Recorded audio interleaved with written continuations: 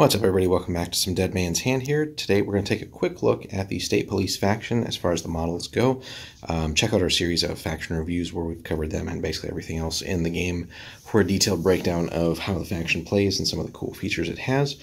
But today we'll be getting this open for you guys.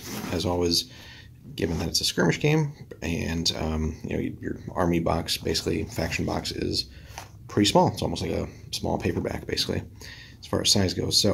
But we'll be getting this open and showing you guys everything inside, and we'll go from there.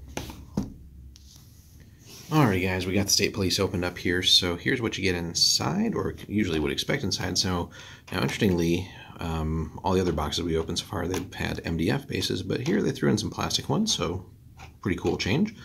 They gave us two of the actual faction cards, so really, I think that's probably just a packing mistake. Really only needs to be one. But we have their abilities. So again, the first one here, I've kept company. Any character having to take a nerve test or big nerve test that has a member of the State Police gang within 10 centimeters suffers a further -1 penalty just because of their intimidating presence. So actually pretty cool. And then the last one, I will civilize this land, sort of a counterpart to the Kelly gang. Basically, as long as the captain is alive, the gang never has to take a big nerve test. So if you can keep the captain alive until the bitter end, if things are going bad for you, you won't be taking any nerve tests, so they'll have to actually just take you out entirely. Now, model-wise, again, everything's basically a one-piece model in the game here, so we get a good variety of different officers here. A couple guys with pistols. Definitely look like some grizzled vets here. So a little bit of cleanup, of course, is warranted. None of these do come out exactly perfect, so a little bit of flash here and there. But these guys all look like they're just ready for business. Bald pistol guy here. Now the last one, just unfortunate here. Sorry for the shake. And I think it's just down to the way that things are packaged a lot. Let me see if we can get this into focus for you guys. It's just annoying. Usually one or two figures in a box will just have their barrels completely bent. As you can see in this one, it's kind of catastrophically so. So we're going to have to just be extremely, extremely careful with this guy going forward. But, and again, sorry for the shake here. We're just trying to get this in focus for you guys. But when it bends, it essentially puts this giant nick in the barrel, and that's really not fixable. As is. We're going to try and throw a little green stuff in there and just hope that it kind of sets and kind of prevents further issues from that. But it is annoying. I'm not sure how they could fix that as far as packaging goes, because they kind of just throw in a little bubble wrap baggie. But yeah, something for these long barrel guys. But every once in a while it happens on a pistol as well. And then last but not least, the big boy here, the boss, the captain. Ready to hunt down the Kelly gang or any other outlaws.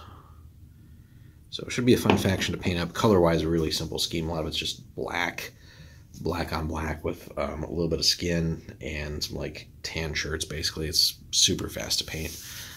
So we'll be working on these guys. We still got the Mountain Men in the queue as well, and then actually the Bush Rangers just to round out all the Aussie factions there. So plenty more coming here, painting-wise, in the pipeline.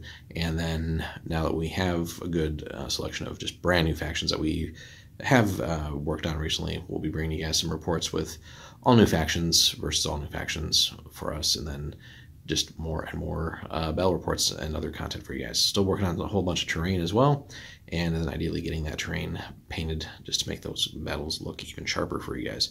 So hit us up in the comments. Let us know if you have played the State Police, your thoughts on the faction, and how you go about list building with them.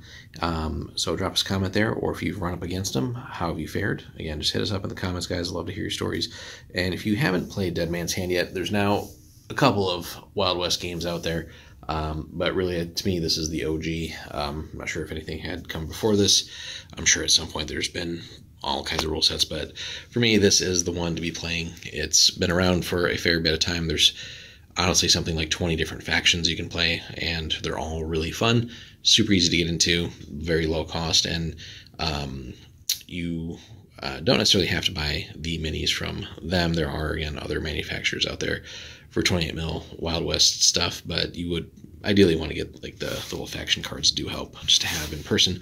But beyond that, just to round out some of the extra crew, you can certainly check out some of the other manufacturers out there, but really Dead Man's Hand to me is the game. So for Wild West. So but let us know your thoughts, guys, on any of the others out there, or just Dead Man's Hand in general, or anything else you want to see from us as far as that game goes. Again, we've now got a couple battle reports for you. We've reviewed all the main factions. We're really not going to spend time covering the undead faction and stuff like that. That's just not part of the main game for me. So, but really we've done that, and beyond that, like I said, we just need to get some more battle reports and other stuff for you guys. But hit us up and let us know what else you would like to see. We'll probably work on a short series of demonstrating the game. I think is probably a good next direction there too. But anyway, let us know what you think, and we'll see you in the next one.